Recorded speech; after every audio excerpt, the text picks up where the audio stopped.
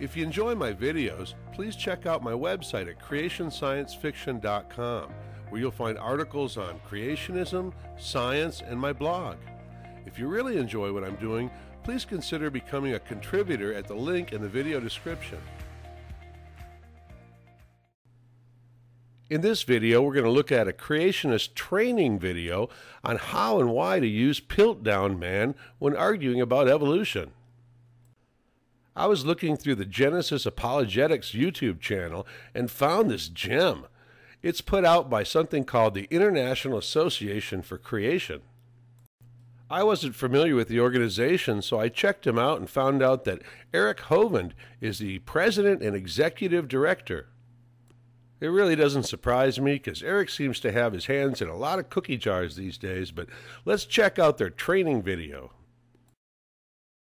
This here is a replica of the Piltdown skull that was first brought to scientific light in 1912 by a man named Charles Dawson. And as you probably know, Piltdown Man was one of the most famous scientific frauds in history. Piltdown Man was nothing more than a human cranium and an orangutan jaw that had both been stained to look like they were old fossils. The dark parts of this particular replica are what was actually discovered. The white was all imagined by the scientists. And this particular find was accepted by the scientific community in Britain at the time as being a half-human, half-ape transition. Hundreds of books and papers were published on this skull explaining that it was a transition between an ape and a human, but later it turned out to be a complete hoax. What he's saying here is for the most part accurate, but what's important to remember is that Piltdown Man was not a hoax perpetrated by scientists, but one created by an amateur paleontologist against the scientific community. It has taught us some valuable lessons, though, and we'll get to that in a minute. This is The Antiquity of Man, written by Sir Arthur Keith, who is one of the primary experts on Piltdown Man. As you can see on the cover here, we have Piltdown Man embossed in gold. And if you open up the book, you can see very detailed measurements and detailed drawings of the Piltdown skull, describing it in scientific terms. And it's just interesting to see because when we look back on it now, we know that it was a complete hoax. But the scientists at the time really did believe it was a real missing link between apes and humans. It wasn't until later in 1953 when the scientific community eventually rejected Piltdown Man because they recognized that it was a hoax. British anthropologists and many in the British scientific community at the time were very dismayed at the fossil evidence for early man coming from Asia and Africa. Piltdown Man was a source of national pride for those who fell for the hoax, but it wasn't widely accepted in the international community. My copy of Historical Geology by Carl Dunbar, originally published in 1915, confirms this. Piltdown Man was only mentioned once in a chart, while fossil hominids from Asia and Africa, like Australopithecus Africanus and Homo erectus, were discussed in much detail and pages were dedicated to them. And the main way you can use Piltdown Man when talking about the origins of humans is to point out that scientists are human. Scientists can be fooled, and the easiest way to fool a scientist is to show them something that they're expecting to see. And that was certainly the case with Piltdown Man. British scientists at the time seemed to be jealous of scientists in Germany because there was a skull discovered in Germany called Heidelberg Man, and it was claimed to be an early human. Now the British wanted their own transitional fossil to show that humans had actually come from Britain, so when Piltdown Man came on the scene, it was exactly what they were expecting to see, and so they were fooled into thinking that it was a real ape-to-human transition. Once again, what he's saying here is really not inaccurate, and when Piltdown Man was named as a hoax, it was probably bigger news than its discovery. The problem I have with what he's saying is why he's saying it, and that becomes apparent in the next clip.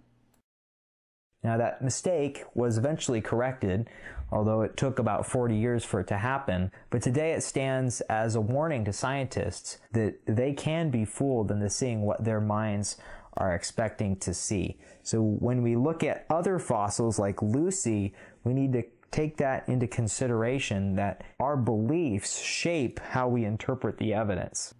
So you see, the reason that they're bringing up Piltdown Man all the time is to try to cast doubt on real important finds like Lucy and other transitional species. I suppose we could start bringing up more recent hoaxes like Ken Ham's fake ark. Or how about Erie Baby, a supposed Lake Erie monster that Carl Bowe purchased from a taxidermist in Ohio and once promoted as a living dinosaur. Even Kent Hovind promoted this hoax.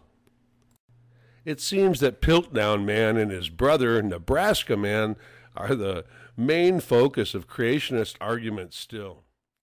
In my debate with Kent Hovind, I brought up all this evidence for human evolution, modern evidence going back 3.5 million years, and all he really wanted to talk about was Piltdown Man and Nebraska Man. Nebraska Man is like the young earth creationist superhero. I found a video on Nebraska Man on the Genesis Apologetics site too, so here's a short clip from that one. Have you ever heard of Nebraska Man?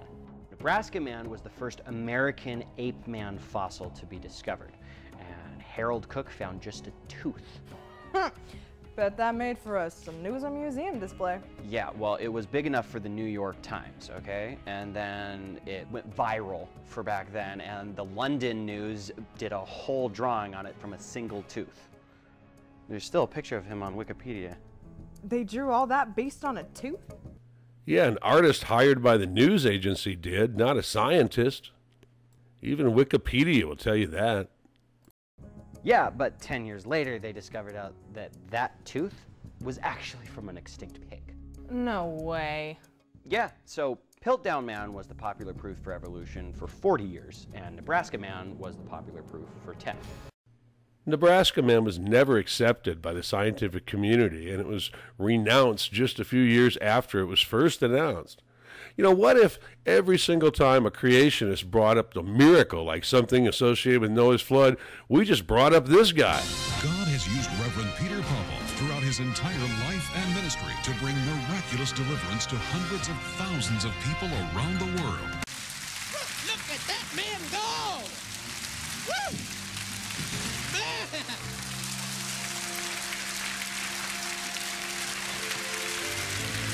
Oh, I'll tell you, Jesus made you dance like that. Yeah! Yeah! That would be pretty embarrassing, wouldn't it? But see, I'd rather argue the actual evidence. It appears that young earth creationists, instead of arguing the actual evidence, are training people to dwell on people's past failures.